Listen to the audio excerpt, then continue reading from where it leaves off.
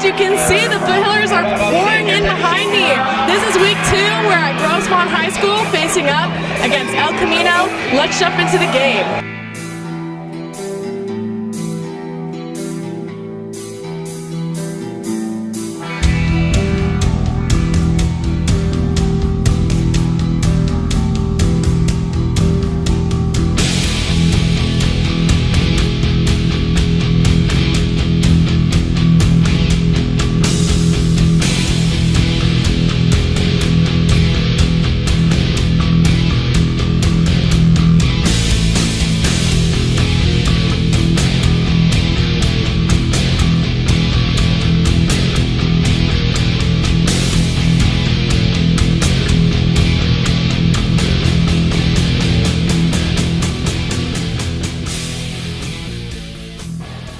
Starting off the first half, Trenton Giles gets taken down by El Camino.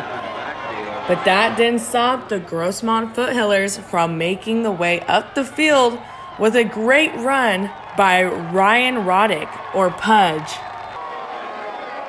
A great throw to Pudge with a takedown near the end zone.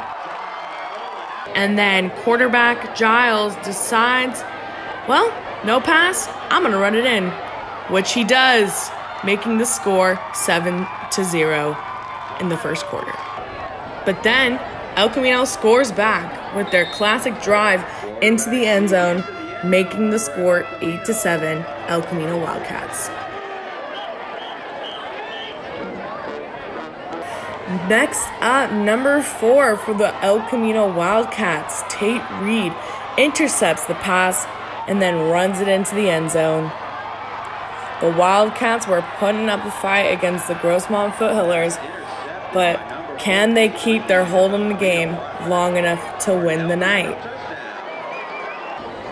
Another great pass from the Grossmont quarterback to number 1, Giovanni Burns, who runs it in for a touchdown, making the score 15-14 El Camino.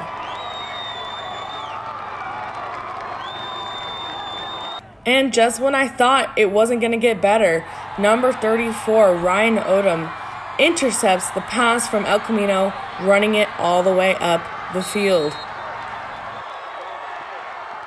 Row your boat. And the crowd goes wild.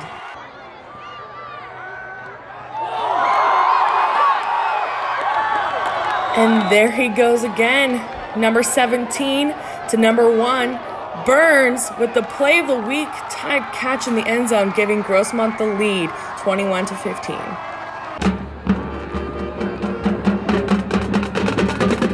A big highlight of the night was the band. They were insane.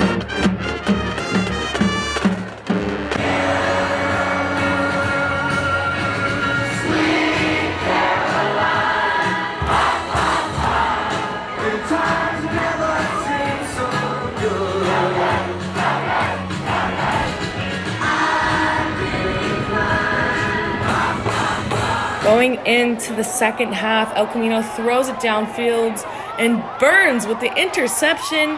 I'll tell you what, Foothiller Giovanni Burns was on fire tonight.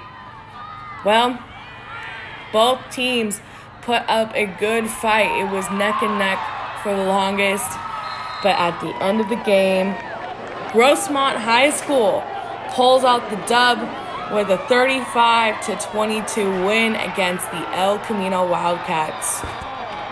Hey guys, well, that was an awesome game, if you ask me. Now, one of us is sitting at 2-0 and the other one is sitting at 1-1. We'll see what happens next week in week 3. Until then, I'm Sierra Simonic, back to you in the studio.